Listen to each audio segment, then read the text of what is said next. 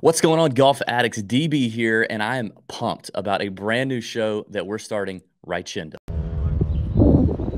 Let's golf. Let's golf. Let's golf. Let me bring on our new host. It's not me. It's not Pat. If you're in the Nut Hut, if you're in the Discord, you know him as Mr. Progress over Perfection. We know him as our buddy Blake. Blake Kazava. Oh, hell yeah. I appreciate it, man. Quickly, I want you to tell the folks what's on the agenda for the first episode here of One Groove Load. We're going to be taking a look at your beautiful golf swing. Oh, God. It's like getting the prostate exam in public on YouTube. But yes, sure. Let's do it. You know, David, I'll just preface this idea. Your golf swing, dude, is far closer than what you think it is. And obviously, you play good golf. We've kind of talked about where your golf game is. Mm-hmm. You know, you have one half of your golf swing that is just phenomenal, and then one half of your golf swing, you know, it just took a little bit of a rest or a nap, or it just kind of didn't show up. Yeah. And I'm sure under pressure, it probably does a little bit more of the same. So here we're going to take a nice look here. Let's see if I can get you. There we go. Is that okay right there? Yeah, that looks great. That? Yeah, it looks great. Well, let's do this. So we'll take kind of a deep first kind of look at your golf swing for all the viewers out there. Always very impressed with your golf attire. Okay, likes to look good. Yeah, we kind of talked about that. You know, and you do look like somebody who has kind of invested a lot of time and money into the game and wants to look good, wants the golf swing to look good. But that's where there's a slight disconnect, right? So I've kind of labeled this out in positions, okay, for all the viewers out there who don't understand the positions of the golf swing. Setup, position one. Mm-hmm. Okay, beautiful setup, nice and athletic, nothing wrong here. You have this nice kind of grip. Butt end is right at the belt buckle, nice athletic stance. Nothing wrong here, dude. Okay. Beautiful kind of primary setup. When I talk with players about setup, you know, I oftentimes talk to them about if you want to swing like a tour pro, you know, you got to set up like a tour pro. Bottom line. Takeaway, you know, this is the only part of your backswing that I don't like. Okay, again, I've kind of hit this idea before that the club is potentially rolling a bit too far inside. That's okay. It's really not going to make or break your golf swing. Up to P3. P3 is kind of this 3/4 position back. Everything still here is phenomenal. You're turning. Your P4, dude, okay, P4, top of the backswing. Fantastic. Okay, club face is in a great spot. Left hand, lead wrist is in a nice flat position. I talk about matchups in golf. Okay, so there's a matchup between club face and grip. Your matchup is phenomenal. Okay, everything right here screams that you're going to be a good golfer. It's really good. You know, you have no idea how many guys I work with who are either, you know, very low digit handicappers or plus handicappers who have a worse top position than you. Okay, so think about that. Yeah, this is where the roller coaster gets off the off the rails a little bit. Okay, this first move, this is the move that the worst. This is it makes me so fucking mad. Stuff starts to go wrong. Okay, when I talk shapes in the golf swing, okay, I like to talk about this figure eight kind of function. So here's a figure eight that I like seeing. Okay. Yeah. You can kind of see how the club works in this kind of overall function. Yeah. Now this is the figure eight that you kind of present. Yeah. That a lot of handicappers, high handicappers utilize. So, you know, bottom line for you, David, okay, as far as how good your backswing is, if you can learn a simple transition function to start to shallow you out. So there's two kind of concepts that I would love you to think about for you moving forward, because this motion doesn't play. No. This motion doesn't play under pressure. Let me tell you that. No, it doesn't. Two concepts. Okay, figure eight. Think about a figure eight. Make this motion. Exaggerate this motion. Do it time and time again until you're like, holy cow, I'm starting to feel something. Feeling it deep. Okay, you're gonna give me that flow. You're gonna kind of create this sensation. The next thing is going to be about space. Okay. I love your impact position. Stop. We're about to get there. Yeah, you can see how right here, P6, club's a little steep, face is open, body's already starting to stand up. Okay, I can see. Oh my God. Okay. You've seen this before. You don't have to laugh now. Okay, you should have already gotten all the laughs out. It just gets me every time. If I were to draw a line on you, okay, you're straight up a pencil, right? Yeah. You're vertical. Your butt, your pelvis has approached the golf ball. Yeah. Your chest is wide open. You probably hit a lot of shots where you feel like you come up and out of it. Yeah. Probably flare it out to the right, to be quite honest with that mechanic. So the second concept is space. Okay, when I talk about space, I'm talking about a pelvis-chest relationship. Okay, the pelvis has to stay back in order for the chest to stay down. When you do this kind of hump into what I call sacred space, okay, a lot of inconsistency starts to occur. Okay, you're going to get really handsy. The club's reacting to your body. You can see how that right hand's kind of flipped over. Yeah. If you learn how to keep your butt back and chest down, okay, you'll have you won't be able to be handsy and flippy down at the bottom, because if you do, you'll fat it every single time. So if you can learn how to keep the chest down, butt back, create space, effectively you're a little lower to the ground. You got to hold angles a little bit better through impact. All of a sudden you start to compress the golf ball a little bit more. You get better dynamic loft. You're not dealing with such insufficient club face awareness. But there's kind of the rundown of your golf swing to a degree. I know it wasn't, super roasty, but bottom line is I want to be here to help you. Well, as much as I enjoyed that, I would like to move on because, but I do want to talk to you, about kind of some thoughts there, because I have always known that that's what I do. I'm an old baseball player, so that's Totally. kind of my tendency. And I've told teachers in the past that I have a hard time feeling, like I can feel shoulders. I feel like I can feel arms. I can sometimes feel chest. I have a hard time feeling anything. But I'm like a damn paraplegic from my waist down. I don't feel anything. I don't feel my hips. I don't feel necessarily my knees or any of that really, like pressure as much.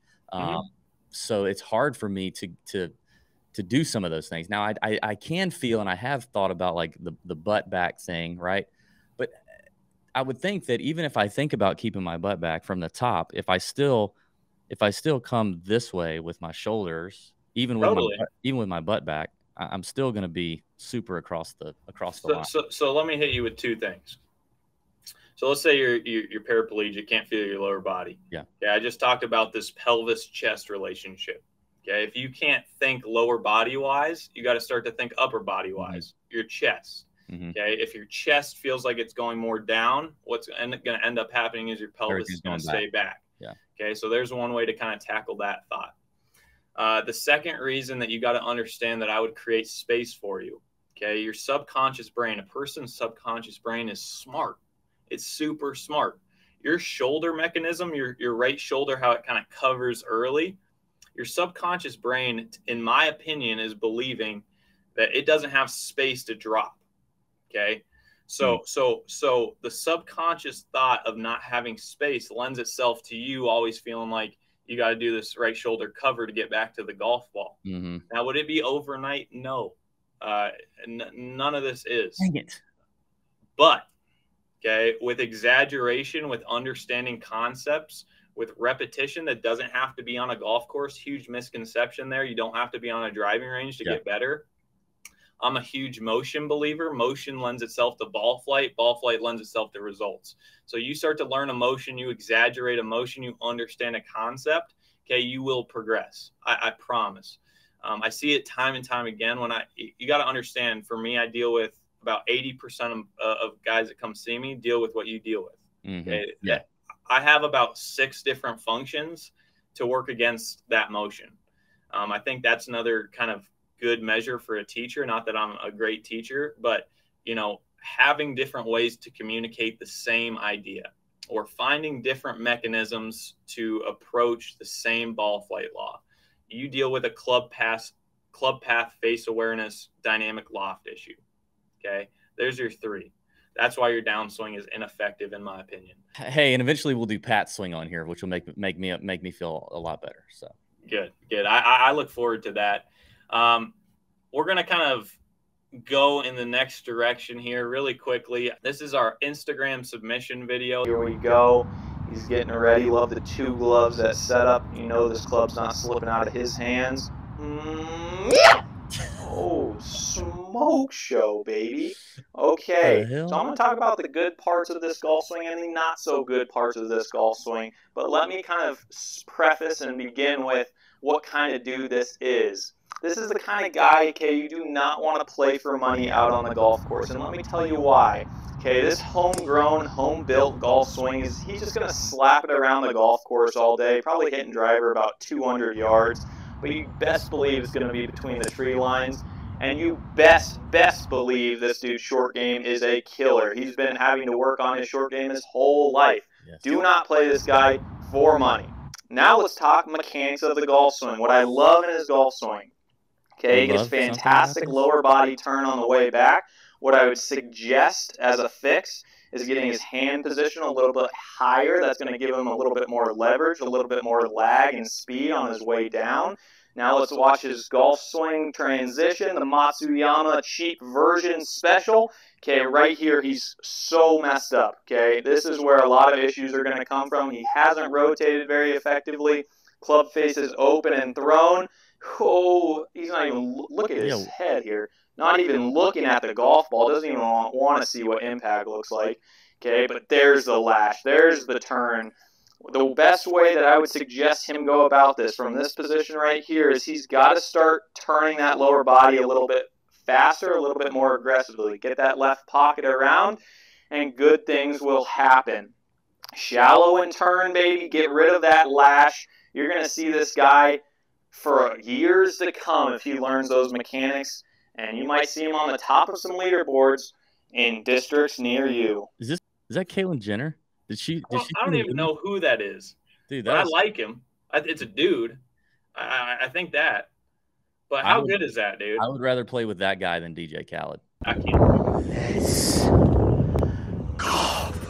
Let's go. Let's go. What the fresh hell? It's par. Let's go. Let's go. I bet you that guy's made. Let's go. I bet you he can count on his hand how many times he's made par. I bet you, everything in my bank account, that dude's made about 7 pars in his career. Dude, that is the most mild clip you could have chosen. Oh, believe me, I got another one, dude. Oh, bring another one. Yeah, that's very mild. If people don't know. Yeah, here we go. I want to wine and dine before anything goes further. I'm not about to toss people into the fire show too soon. You're losing. Check out my swing here. You see what I'm doing right? Check out the form now. Now watch me bend my knees a little. Boom. Straight down. Okay, but hang on. Oh. I see something there. Oh, God. Like he's actually doing better than me. No, he's not, dude. His butt back. Yeah, look at his butt staying back. Look. Yeah, because he's only arms, dude. Yeah, straight down the middle. Straight down the middle. This last part. Right onto the green. Right. There's no way. Tell him to bring out my putter. Bro, I can hit my 6 iron. That dude just hit his driver. Unless that par 3 is 215 yards, there is no chance that found a green. Do you have any more? Listen, he completely loves the game. Respect, okay? I understand. I love it too. And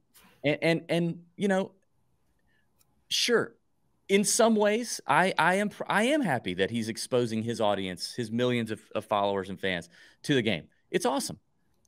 There are a ton of hip hop influencers or NBA influencers or, people that you wouldn't expect to be normal, your everyday white guy golfer out there getting into golf and exposing the game of golf to their following. And I love it. But they don't do the garbage that DJ Khaled does on the golf course. And that I can't take. Also, I'll have people in the comments, oh, dude, you're probably so fun to play with. Listen, I am fun to play with, I promise you. I love music on the golf course. I like it loud. I go to a golf course and I drink. I talk shit if we're in a match or whatever, 100%. But there are levels to this. This dude is literally screaming and yelling after every shot like he's a power lifter, and everything is down the middle and on the green. And what the hell? That was pretty good. I've watched a lot of tape, bro. I've watched a lot of tape. I mean, is this kind of like taking control of your life a little bit? It kind of is. Now? What is this thing about? Let's go golf. Let's go golfing. What is that? He says both of them back to back, and then he has these other videos where he's like, let's go golf? Are you let's go golfing? And I'm like, what the fuck? What are you talking about? I'm actually neither. I don't say either one of them. You shouldn't say either one of them. You should say, let's go play golf, or I'm going to go play golf, right? So I have a kind of a mixed opinion on this because I exactly hear where you're coming from. And, you know, for people maybe just starting off golf and they see DJ Khaled on the social media and they're like, okay, this is what golf is. You know, do I want golf to be this huge etiquette, you know, kind of in the past game? Not really. That's not kind of my vision, but do I want it on that extreme to where it's just it's almost a darn joke? I think there's a happy medium. Like when you go play golf, you get music going, you know, you're talking shit, but there is respect, right? And the game is kind of centered, and I'm going to sound soft for saying that. I'll be the first to admit, but you know, maybe at heart, I'm a traditionalist. I don't know. Maybe you are. 24 years of age. Maybe I am. Maybe that's, maybe I like when people don't talk to me. Dude, if that dude walked out on the first tee with me, I mean, I would take my cart. He'd hit one tee shot 215 down the center, say something stupid, and I'd walk my ass right back to the clubhouse. No chance. I'm playing with that guy. Yeah, or he shakes your hand, he introduces himself, and he's like, let's go golf, brother. Let's go golfing. And you're like, what the fuck? That's what we're doing. Like, what are we talking about? Why are you saying that? You know, and then he hits the drive and he screams and he walks it off and he's like, down the middle. And you'd be like, I would rather I'd rather play behind a gaggle of Patrick Cantlays. give me 7 of those dudes in front of me and give me a 7-hour round. I'll take that. You cannot tell me if it wasn't DJ Khaled, if this was just a regular schmuck, the guy that you showed on the video beforehand, a regular schmuck that shows up and you get paired with, nobody on the internet can tell me that they would enjoy that. They wouldn't. They would not enjoy it. It's interesting. If I met somebody on the internet who was like, dude, I want to go play with that dude, I'd be like, all right, that's a red flag for me, dude. Yeah, like that. Like I'm not gonna judge you off of a statement, but I sure as heck don't want to talk to you for probably ever again. Yeah, you know, that kind of stuff. There's gonna be more DJ Khaled segments on this show. I can tell you that. Because I like I said, I'm going deep with this, and I'm a dog with a bone on this DJ Khaled stuff. So there will be more. Blake, what else? Like, let's wrap it up by telling the folks a little bit more about what to expect. I mean, I know there's obviously going to be the instruction element that we've touched on, whether it's my swing, Pat's swing, a submission from Instagram, a submission from our Discord and our Nut Hut, where it's like serious instructional stuff. But outside of that, what are some other things? DJ Khaled segments, you know, outside of that, what else? Some of the things I'm excited for within this show will be, you know, kind of taking a look into social media teachers, producing and showcasing the good ones from the bad ones, stuff you should listen to, stuff you shouldn't listen to. Some of it's ridiculous. Some of it's pretty good. We'll talk about training tools, training aids. I'm a huge believer in those kind of things. But you have no idea the amount of members or guys and girls that I work with that come to me with, you know, this $200 new training tool. And I'm like, dude, I could have gotten you something for $5 that does the same thing. And I want people out there watching to be able to know whether something's worth it or not worth it. And stuff like that. Any kind of big news, golf, social media stuff. I do maybe potentially want to start to take a look at PGA Tour players and people like John Rahm with some of, you know, the antics when he's to me, some of the stuff he does when he's playing bad is the softest stuff I've ever seen. You see him smack that like he's going to sign his scorecard and he has his putter in his hand and he kind of jabs this little sign like a 5-year-old. No, I haven't seen that. That's something that's something I might want to hit in the future. But there's certain things, you know, just like you said, in the past, you know, you guys rock the golf betting side. Absolutely. You absolutely do such a great job. You and Pat both. But I hope this show and this page can kind of figure out a way to hit other golf topics, other things that are starting to present themselves more and more, big item topics that I think viewers will find interesting, and really be able to kind of dive into it. Whether it's, you know, I hope this show doesn't become too mechanical. I don't want to do too much instruction. It's not my hope. I enjoy again just talking about golf, figuring out ways to help people get better without even necessarily seeing their golf swing. But that's kind of my hope. And you, if you have anything to add on to that, you know, I know we'll kind of bounce back and forth from time to time, but. Well, for me, I mean, you know, I think handling the instruction side, the training aid stuff, all that stuff is going to be fun. And that's where you come in. I also think we want the show to be kind of light, and we want it to be fun. So, you know, me and Pat don't get to talk a lot about just golf stuff in general because it's always so betting and fantasy related. So, you know, we also want to talk about stuff going on in the world of golf and also make fun of things. So it's always fun to make fun of things. And so making fun of things on the internet that we see from golf influencers, from golf YouTubers, I think that will be fun as well. So we're going to try to keep it light too, and knock that out, with DJ Khaled being public enemy #1. So we will we'll address him some more in the future. So I would say stay tuned for another episode of One Groove Low coming to the YouTube channel near you. And Blake, I've certainly enjoyed this, my friend, and thanks for the tips. And you know, between now and the next episode, we'll talk about my game a little bit, and we'll talk. Maybe we'll update the people on what's happened since this analysis, and we'll go from there. All right, enjoyed it. Thanks everybody for watching. Click the like button if you don't mind. Subscribe to the channel, and be on the lookout for another episode of One Groove Low. See ya.